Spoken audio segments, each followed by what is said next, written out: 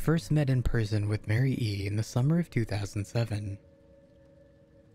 I had arranged with her husband of 15 years, Terrence, to see her for an interview.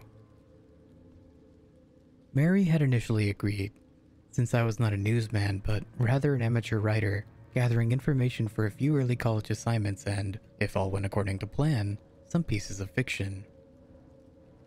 We scheduled the interview for a particular weekend, when I was in Chicago on unrelated business. But at the last moment, Mary changed her mind and locked herself in the couple's bedroom, refusing to meet with me.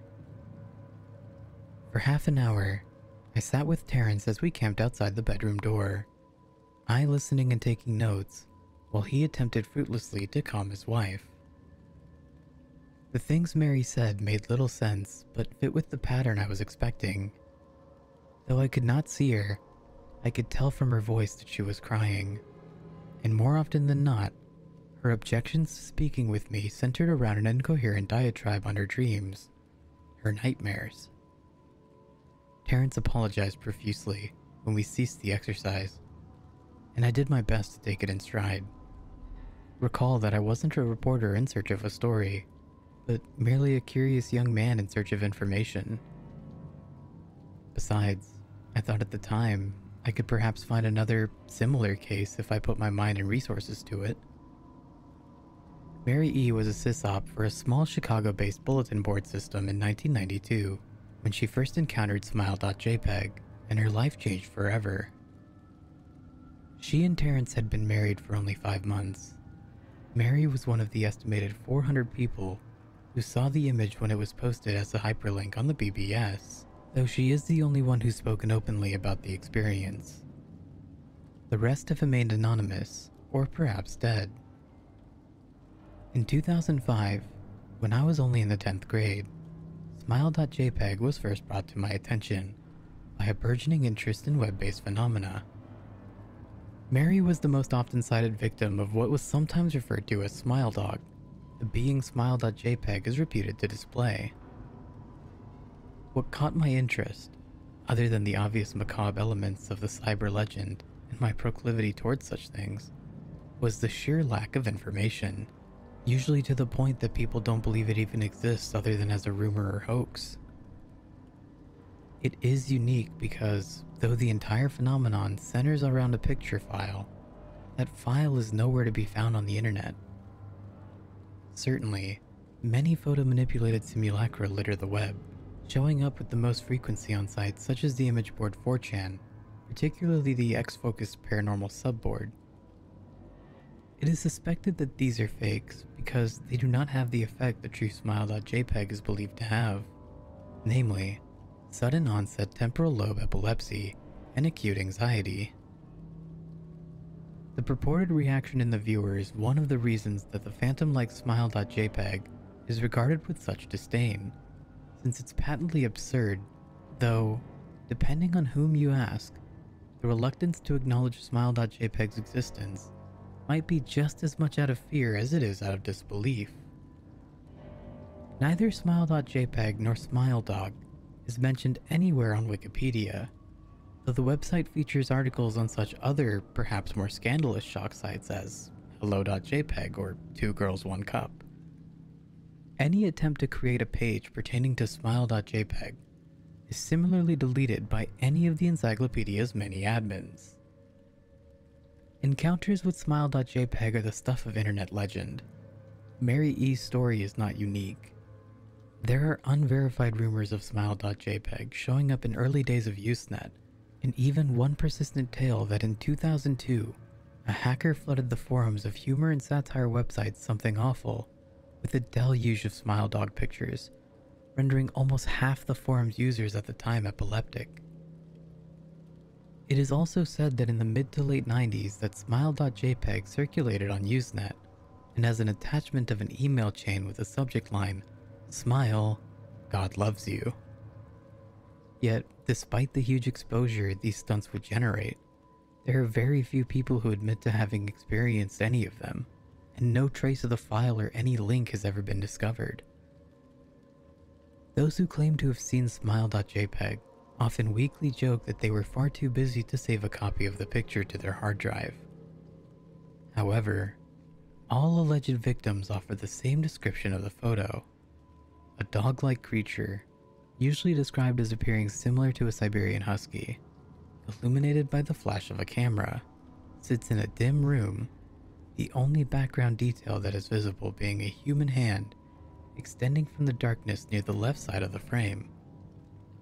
The hand is empty, but is usually described as beckoning. Of course, most attention is given to the dog, or dog creature, as some victims are more certain than others about what they claim to have seen.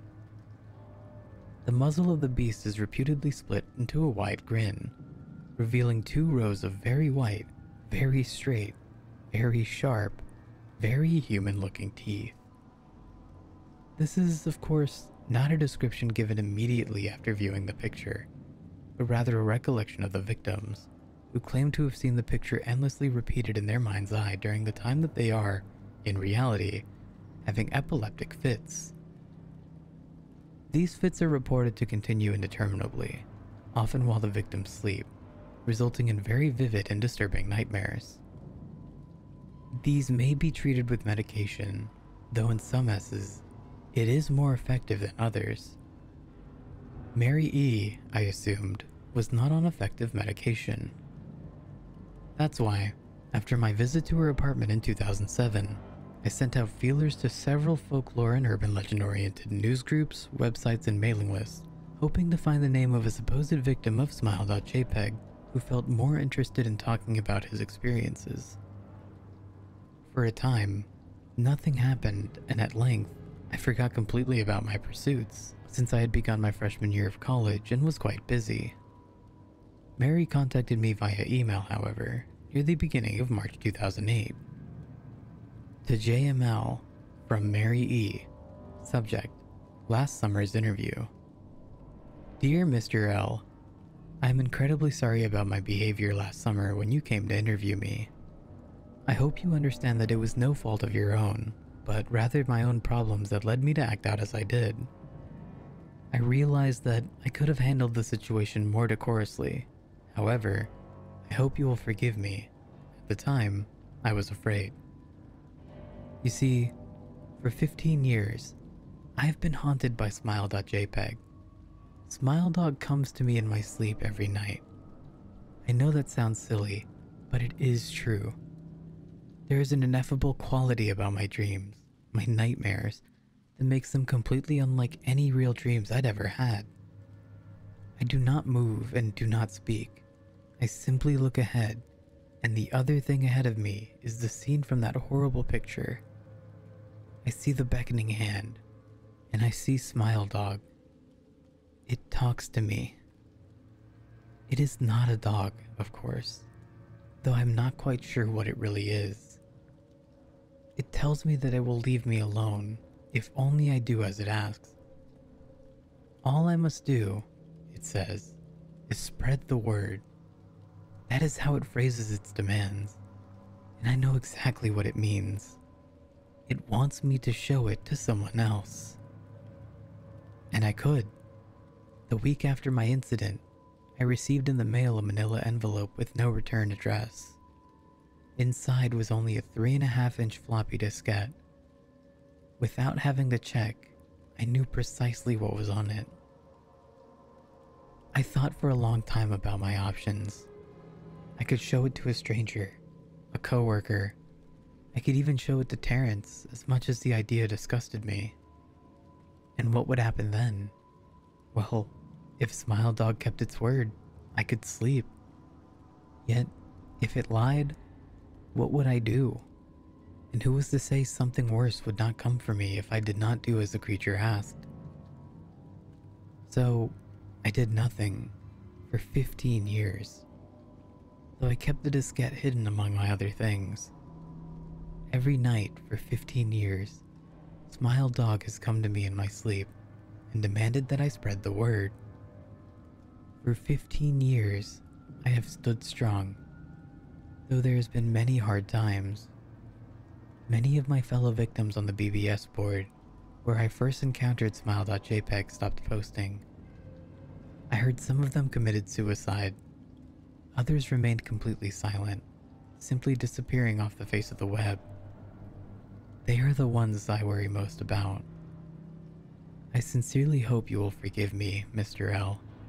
But last summer, when you contacted me and my husband about the interview, I was near the breaking point. I decided I was going to give you the floppy diskette. I did not care if Smile.dog was lying or not. I wanted it to end. You were a stranger, someone I had no connection with, and I thought I would not feel sorrow when you took the diskette as part of your research and sealed your fate. Before you arrived, I realized what I was doing was plotting to ruin your life. I could not stand the thought, and in fact, I still cannot. I am ashamed, Mr. L, and I hope that this warning will dissuade you from any further investigation of Smile.jpg. You may in time encounter someone who is, if not weaker than I, then wholly more depraved. Someone who will not hesitate to follow Smile.dog's orders. Stop while you are still whole. Sincerely, Mary E. Terrence contacted me later that month with the news that his wife had killed herself. While cleaning up the various things that she'd left behind, closing email accounts and the like, he happened upon the above message. He was a man in shambles. He wept as he told me to listen to his wife's advice. He'd found the diskette, he revealed, and burned it until it was nothing but a stinking pile of blackened plastic. The part that disturbed him most, however, was how the diskette had hissed as it melted, like some sort of animal, he said. I will admit that I was a little uncertain about how to respond to this. At first, I thought it was perhaps a joke, with the couple belatedly playing with the situation in order to get a rise out of me. A quick check of several Chicago newspapers' online obituaries, however, proved that Mary E. was indeed dead. There was, of course, no mention of suicide in the article.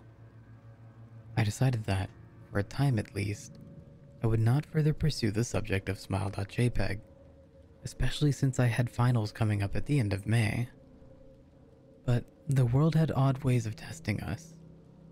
Almost a full year after I'd returned from my disastrous interview with Mary E., I received another email. To JML, from Elza here 82. Subject: Smile. Hello. I found your email address through a mailing list. Your profile said you were interested in Smile.dog. I have saw it.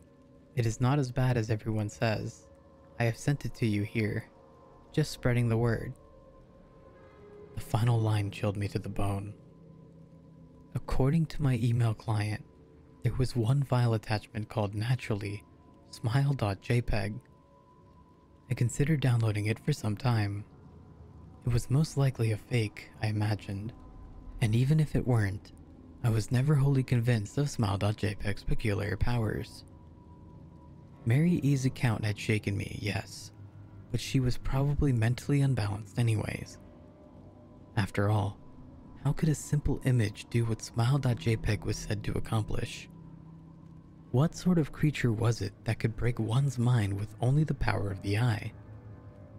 And if such things were patently absurd, then why did the legend still exist at all? If I download the image, if I looked at it, and if Mary turned out to be correct, if Smile.dog came to me in my dreams demanding I spread the word, what would I do?